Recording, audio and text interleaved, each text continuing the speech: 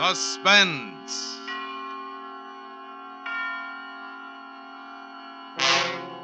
Tonight, Auto-Lite and its 96,000 dealers present Mr. Gregory Peck in Nightmare, a suspense play produced and edited by William Spier.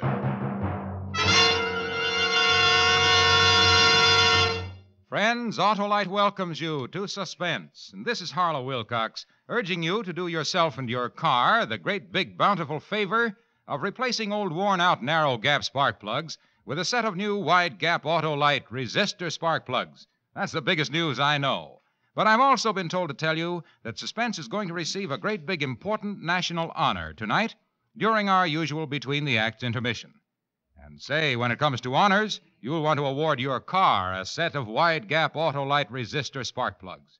Your engine will idle smoother, give better performance on leaner gas mixtures, actually save gas.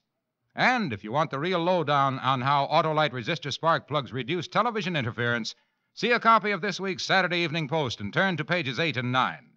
See your Auto-Lite spark plug dealer today. And remember, you're always right with Auto-Lite. Oh, and remember, too, Suspense on Television returns to many stations throughout the nation Tuesday night, September 6th.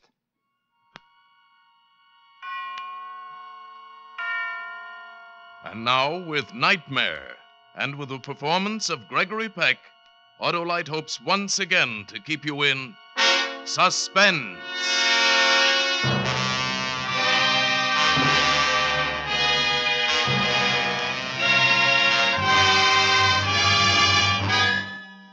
They say every nightmare has a prelude, something that inspires it, something that happened or almost happened that your inmost mind seizes upon. It lives there in the back of your head, and it multiplies itself and fattens on tiny fears until it's grown into a monstrous, bloated horror. And then, when it's full-sized with dread, it springs out at us from evil blackness at night when you're defenseless in sleep. The prelude to my nightmare occurred at 6 o'clock that evening, the 3rd of July. Since Elsa's illness, I'd been walking home from the station evenings instead of having her meet me. It's a pleasant 6 or 7 blocks along Hartsdale Road and then up the hill to Ridgecrest. Just at the corner there, the kids play baseball. The signs say slow children and everything, but it's a nasty spot, and coming down the hill, a guy might... Look out! Look out! Hey, you, what's the matter with you? Don't you know that you could... I didn't see him, brother. They got no right to play him. Have you been drinking? Oh, me? No, because if you had, I'd pull you out of that car so fast and take you over to the all police. Right, brother. Calm down. Nobody's hurt. Nobody's hurt. Just a little scare.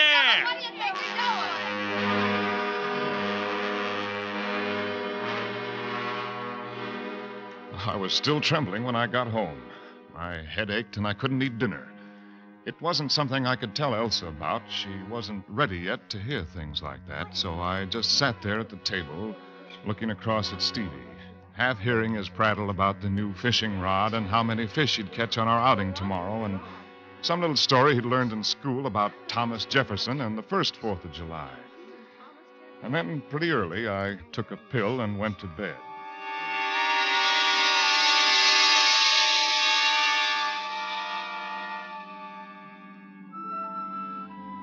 It was the next afternoon. We were driving along, my wife, my boy, and myself. You know that winding road that leads up from Kingston to Fallstown in the trout country? A lot of hairpin turns and a few bad shoulders, but beautiful, beautiful scenery. And that's what we all needed after her nervous breakdown. A little slow around the turns, Ben. Why do you drive so fast? You're never driving too fast as long as you feel the car's under control. Bet it wasn't under control a minute ago. What a curve. Ben, the gas tank's almost empty. Why didn't you listen to me and fill up at the last station? Well, there's always a reserve after the empty mark. Bet we run out of gas. Well, it seems to me, youngster, that when I tell you that... What's wrong? Why are we stopping? Oh, that's what I'd like to know. You know, Dad. You know. Yeah, I know. Out of gas. Oh, Ben. Will you ever learn? Well, everybody runs out of gas once in a while. Okay, well, it's a nice day for me to take a hike. But, Ben, is it all right to be parked like this? On the curve, so close to the road? Well, why not? Where's the traffic? Only adventurers like us know about this road. Well, goodbye, folks. Oh, goodbye, Mr. Know-It-All. I'll go with you, Dad. Oh, no, you'll stay here. Rule of the woods. Always leave one man behind to protect the women. Oh, can I take out my rod? Can I practice how to cast? Sure. And you, lady, you wipe off that smile. With my feet, this is a first-class tragedy.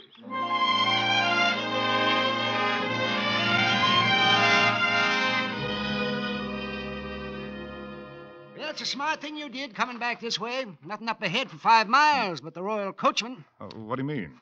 It's the name of a trout fly. Well, I know that. It's the name of a roadhouse.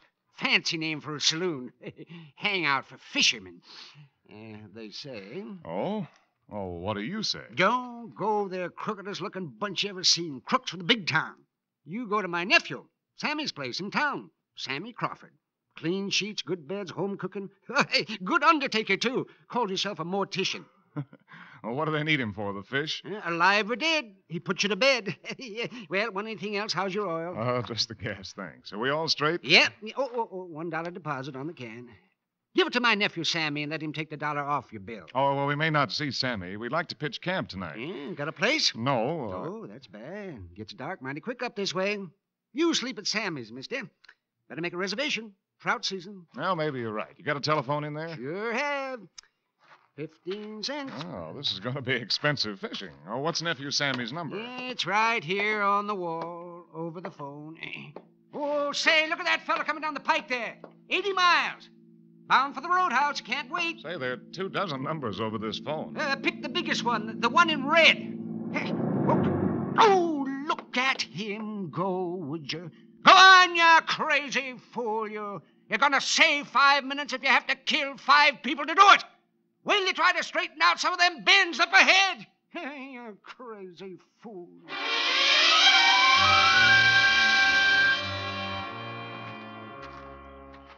The pine trees were casting their last, longest shadows across the road as I hiked back to the car. Well, we weren't going to get too much fishing done on the 4th of July, but we had to find some for Stevie. What a kid, teasing his old man all the time. Then I came around that hairpin turn, and there was the car a few yards away, but no family. Elsa? Hey, Stevie! No family. Oh, Stevie was asleep and she didn't want to call out. That's right, the kid was tired. A lot of excitement for one day. I stepped on something. It's Stevie's trout rod. Lying in the middle of the road. These kids have no sense of responsibility. A split bamboo rod with silk winding and a balance that was so perfect. Well, I stepped up to the car. Elsa sat in the back seat looking at me. And in her lap she held my boy. Dead. Elsa couldn't speak. She couldn't speak. She couldn't speak.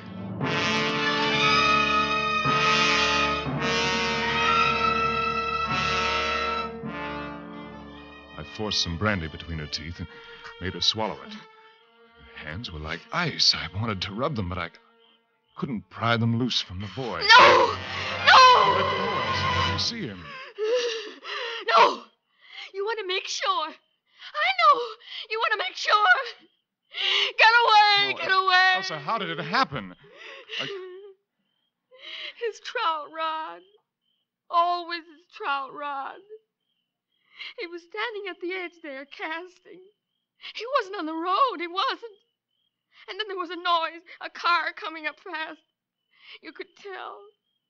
And before he could move, it came around the bend and it swerved. Elsa, what? There was so much dust. So much dust and pebbles everywhere. Such a thick cloud of dust. And Stevie flying out of it. Elsa. Like a ball or a bird. Flying out of it. Elsa, take some more brandy. It'll do you good. No! No, I don't want any. Get away. Elsa, you've got to take some more brandy. Elsa. That's how he looked. Standing in the road with the bottle in his hand. Who was standing in the road? The man who killed us. He came back? He got out of his car and he came over to where I lay in the road with Stevie. He had a bottle and he took a drink and he offered me a drink and he said he was sorry. And then he drove away. He said he was sorry. Sorry. Elsa. Sorry. Elsa, sorry. darling, Elsa, don't, Elsa. Poor little Stevie. Poor sweet little Stevie. Poor Stevie. My boy. And then it began to grow in me. And then the hate began to grow. She couldn't remember his car or the clothes he wore, and I couldn't make her describe his face. But I knew that somehow I'd find him. He couldn't be very far off, not in this part of the country. I'd find him. And when I did, I'd kill him.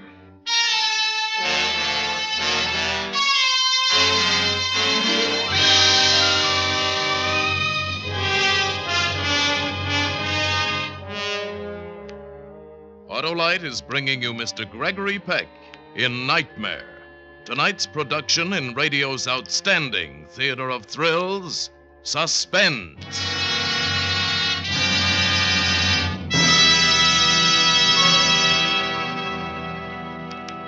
Friends, this does my Auto-Lite heart good. It's my privilege to introduce Mr. Fred Dearborn, President of the National Safety Council, who will present to Mr. Royce G. Martin, President of Auto-Lite, the National Safety Council's annual award for, bet you can't guess, an Auto-Lite Suspense program.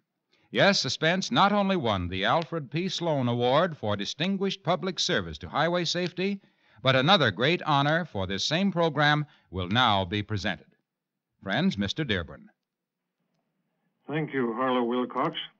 The National Safety Council wishes to thank you, Mr. Martin, and the Electric Auto-Lite Company for bringing to your tremendous radio audience the year's outstanding highway safety program, James Cagney in the suspense show titled No Escape. It was a wonderful story presented to perfection by Mr. Cagney and his supporting cast. The judges unanimously selected it as the winner. So now, Mr. Martin, I have the pleasure of presenting to you this certificate of award. Thank you, Mr. Dearborn. In promoting highway safety, and you can rest assured, it is a great pleasure to have Suspense win this outstanding recommendation from the National Security Council. I speak for one and all of Auto-Lite employees. I trust that tonight's show will make an equal contribution, especially at this time with a heavy travel over the Labor Day weekend. Thank you again, Mr. Dearborn. And now, Auto-Lite brings back to our Hollywood soundstage Gregory Peck in Nightmare, a tale well calculated to keep you in suspense.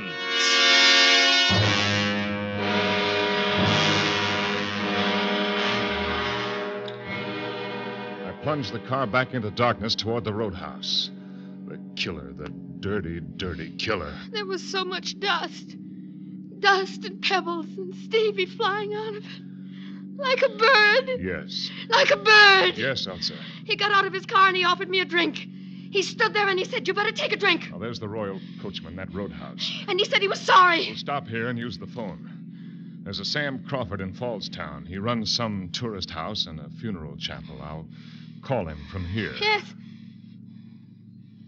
Oh, the all the lights. Why are all the lights on? It's a roadhouse, Elsa.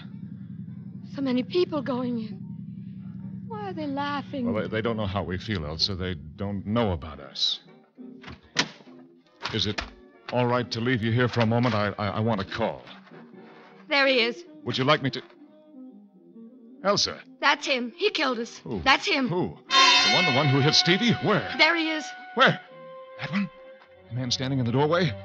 How do you know? Can you see his face? Came over and he stood close and he said, "You better take a drink." He was big and fat, and his body filled the frame of the door. He ran a pudgy hand across his face. Now, he was drunk, all right, and he was trying to shake himself. He'd never drive again, not after I got through with him. Elsa, sit back. Now, don't let anyone see you. He killed us. Yes, I know. Now, wait here, Elsa. Wait here. Don't get out of the car. I watched him go inside. He walked across the lobby and disappeared in the bar. I went in after him. He was sitting there, his elbows on the bar and his head between his hands. I sat where I could watch him and still not be too close. Yeah, with soda. Before the bartender hardly let go, he had it down. And then his watery, bloodshot eyes looked about the room. His eyes caught mine. Bartender. He called to the bartender and then whispered something in his ear, looking at me, then pointing. The bartender walked over. What'll it be, Mac? Huh? Oh, nothing. Really, I don't care for anything. Oh, it's on this gentleman. Have a drink, fella. It's on me. No, thanks. Can't drink alone, never could. Come on now, have a drink. What'll it be? Can't insult a man, you gotta have a drink with him. Come on. Better take a drink with him, fella. Well, soda, just plain soda, but I'll pay for it myself. Just plain soda. Please, here's the money. What do you think you're doing? He don't want your money. Ain't that right? Your money's no good here. He kept breathing in my face and talking and ordering more drinks. And I kept thinking of Elsa in the car. The way her eyes changed when she saw him. The thing in her eyes when she looked at him. That fat man breathing down my neck and guzzling like nothing happened. I'll have it again the same way. Come on, fella. Drink up. Come on. You can't drink that stuff without something in it. Drink it. Hey, give him something in that soda. I don't want anything. He don't want anything. He don't want anything. No, I'll have it again the same way. Coming up. He kept looking at me, breathing at me. He had the face of such an ordinary man, only very beefy. Such an ordinary man. How could he do what he did and then run away? I wondered who he was, what kind of work he did. Did he have a family? Did he have a son of his own? Was he having all those drinks to try to forget? Well, I couldn't let him forget. How long was he going to sit there? A couple of more drinks, and he finally got up. He threw a bill on the bar and started to go. Hey, you changed. Never mind the change. He waved a pudgy hand. Big shot, big tipper. Very generous, nice guy. Even offered Elsa a drink after he killed our boy. I followed him into the lobby. He went to the desk. 257. Good night, sir. All right. He started for the elevator. I hurried to the stairway. I ran up to the second floor. I waited off the stairway landing and watched the elevator door open. Wait a minute. Not so fast. Please. I said wait a minute. Don't shut that door. Not so fast. There's someone else ringing. I want to ask you a question. I have to go. People ringing. Can I ask you a question? Please step away from the door. You're blocking. Answer my question. Get away from the door, then I'll tell you. Sure. Now answer me. When are you going to... Smart, Alec. Think she's smart. He started down the hall, coming towards me. I stepped back into the stairway, took a cigarette out of my packet, started to light it. He walked past, then he stopped. Oh. Hi. I didn't want to talk to him, just wanted to do it and get it over with. I started toward him. We were alone. And then somebody was coming down the stairs. You wouldn't mind coming along. Well, I don't like it. Even the service is lousy in the place. One elevator and you can die waiting. How's about a light? There's nothing here to do but fish. Well, before I could answer him, his fat, pudgy hand closed over mine and drew the lighted match to the cigarette in his mouth. He puffed loosely. His hand was damp and warm. I drew back. Thanks. Yeah. See you around. I counted the doors as he passed on down the hall. 1, 2, 3. The 5th door down. That was his room. I walked slowly down. I stood in front of his door. So now it would happen.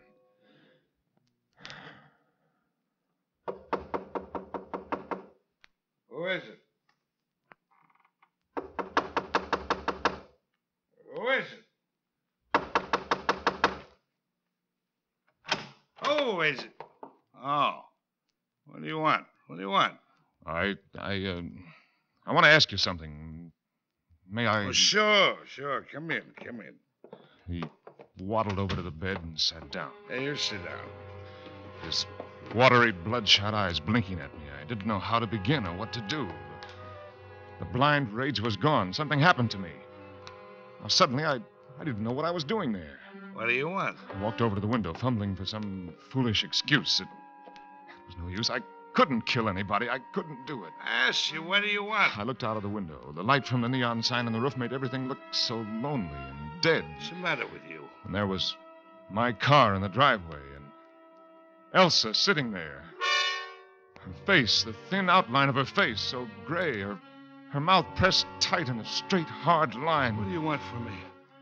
She was holding my son, holding him tight, pressed close to her, holding him. My son. What do you want? Why did you kill my son? Huh? You drunken fool, why did you kill my son? You're crazy. You're crazy. Bloodshot eyes bulging from his head, frightened and guilty. He reached for the phone, and then I was on him. Why did you kill him? You killed him. You killed him. You killed him. You killed him. You killed him. Operator. You killed him.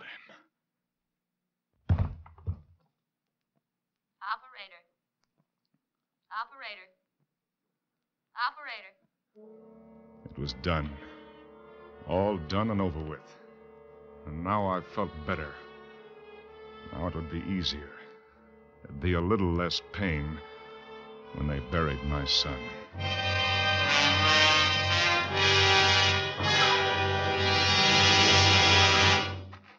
Elsa, you all right? He's dead. I made sure of that. Now let's get out of here. The twisted blacktop road unwound steadily under the headlights. But something had changed.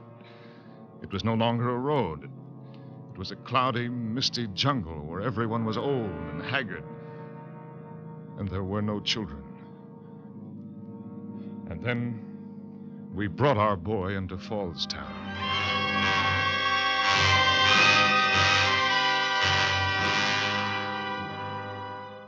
If you don't mind a suggestion, Mr. Kane, you look pretty done in. And when we carried the boy out of the car, I had a look at your wife. Yes, I know. Good thing you didn't stop at the Royal Coachman. Where? The Royal Coachman, that's a roadhouse. Halfway between here and my uncle's gas station. You didn't see it? No. Well, it's all lit up with neon, like a regular Christmas tree. Troopers just phoned. There's a job for me. Somebody choked somebody to death. Lots of excitement. Oh, well, who did it? Oh, they'll find him. She looks bad, your wife. We ought to get her right to bed. Yes. Elsa? Now I have no son. Well, this is Sam Crawford, Elsa. He's going to take care of Stevie. And we're going to sleep in his house tonight. I think we need some sleep, don't you? That's him. What do you mean? That's him. He did it. He did what? He killed my son. Elsa. I'm Sammy Crawford, ma'am. I run the local... He killed us. He killed us. Elsa. Elsa. Look at me.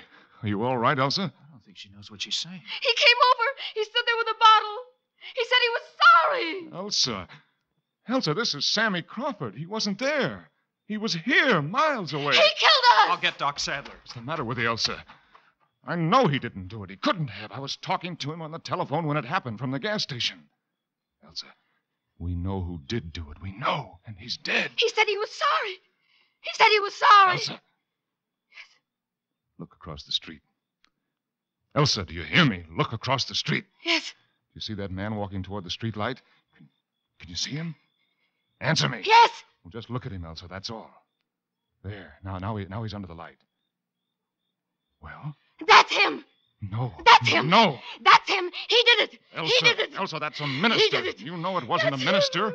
You saw, and That's it wasn't him. Sam Crawford. He was talking to me That's on the him. telephone. That's him. No. That's him. No, Elsa. That's no. him. No. That's No. him. He did it. No. That's No. No. Ben. No. Ben. No. Ben, darling. Ben. Huh? What?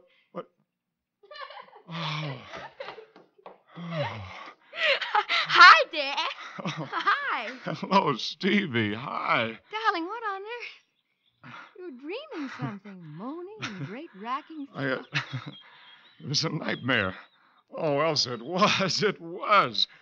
Did you dream you lost your job? Yes. Yes, that was it. How did you know? Because I know everything. Come on now. Up, out of bed. We've got a big day. 4th of July comes but once a year. Garage doors open, Stevie? Boy, will we burn up the road. Stevie, Wow. stop that talk. Why, darling. Oh, I'm sorry. You know, instead of going up by Fallstown and up there, we'll cut across just before Kingston and find our fishing over around Litchfield, huh? I feel like Connecticut today. Okay, Dad. I gotta go get my trunk. What did you dream about, darling? It was so awful. Me? Well, since you have to know, I had a horrible, jealous dream. I dreamt you didn't love me.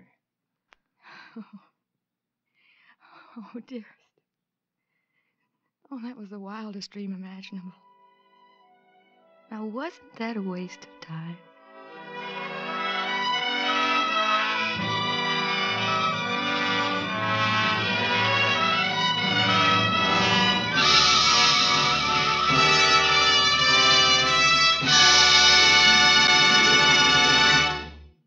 Suspense, presented by Auto-Lite. Tonight's star, Gregory Peck, in Nightmare. Mr. Peck, the subject of our show and your character portrayal won't do highway safety any harm this Labor Day weekend. Today's newspapers carried some dreadful predictions of the accidents and deaths likely to happen. Yes, I saw them. And if I may, I'd like to add a few words of my own on this subject of safety. The mic is yours, Greg. Well, this evening, the Electric Auto-Lite Company has been honored for its efforts on behalf of highway safety. You, too, can earn such an award. Of course, yours won't be quite the same. No bronze plaque or embossed certificates, and no one will pin any medals on you. Yours will be a greater, more personal reward. The deep-felt satisfaction that comes from knowing that you've taken care and not endangered your own life or the lives of others. So drive carefully, won't you? Today, tomorrow, always. Thank you. Yes, folks, drive carefully and drive happily, too, by switching now to new wide gap Auto-Lite resistor spark plugs. They're ignition engineered to work as a perfect team with your car's complete electrical system. So for a smoother engine idle and long spark plug life, just remember, you're always right with Auto-Lite.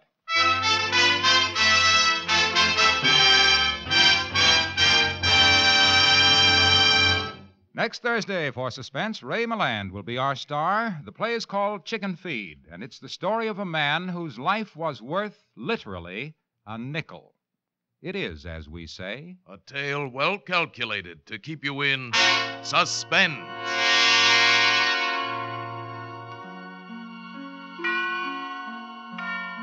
Tonight's suspense play was produced and edited by William Spier and directed by Norman MacDonald. Appearing with Mr. Peck were Lorene Tuttle and Alan Reed. Music for Suspense is composed by Lucien Morawek and conducted by Lud Gluskin. Nightmare was a radio play by Herb Meadows from a story by Samuel Blas. Gregory Peck is currently being seen in MGM's The Great Sinner.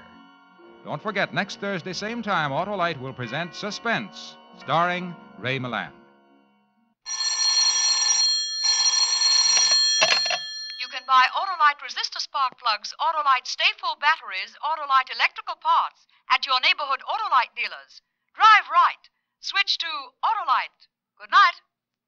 This is CBS, the Columbia Broadcasting System.